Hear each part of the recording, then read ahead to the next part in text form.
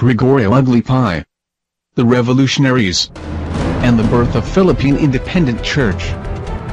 He was born in Batac, Ilocos Norte on May 5, 1860. His mother died when he was barely a year and 7 months old. He spent his childhood as a laborer at a tobacco plantation where he was arrested for not meeting the required quota. The incident left a deep impression on him, eventually leading to his resentment of Spanish authorities, his advocacy against abuses of the agricultural system and his pursuit of radical ecclesiastical reforms. In 1876, he transferred to Manila and entered the private school of Julian Carpio, a lawyer. After 2 years and with financial help from his granduncle, Francisco del Amor, he was able to enroll at the Colegio de San Juan de Letran, where he managed to work his way as a copista, or a bright but poor student who does not pay for tuition or lodging, but serves the priests during Mass and in the refectory. He earned his Bachelor of Arts degree, then went on to study law at the University of São Tomas,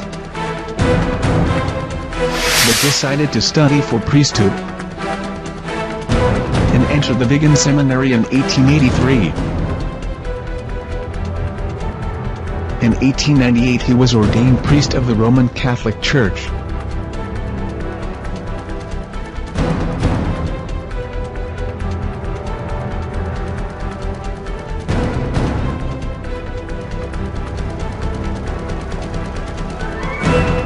His revolutionary activities were condemned by the friars. Despite the bitter war against Spain, Aglipay was an upright man who even interceded for the lives of Jesuit priests Antino Rosal and Felix Mir, who were held prisoners by the revolutionaries. Forced labor, repressive policies, cruelties of the Spanish friars and Philippines' struggle for independence were main causes of their revolts. KKK movement sought independence from Spain through armed revolt.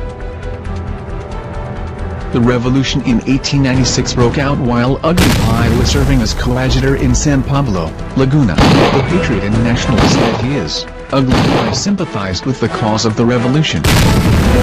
As the revolution heated up the following year, the Spanish priest he worked for ordered the arrest and execution of many Filipino men accused of being involved with the revolution.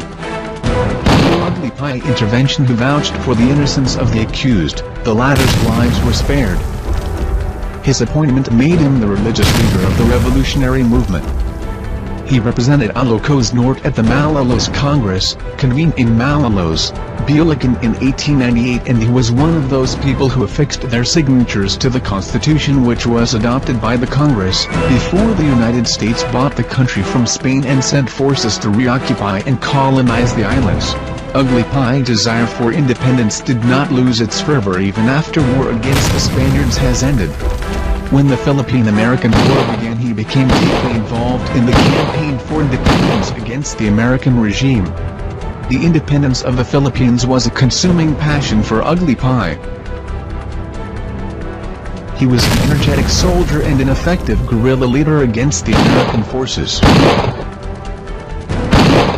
With his military strategy and tactics, his guerrilla unit courageously engaged the Americans in several ambush and encounters.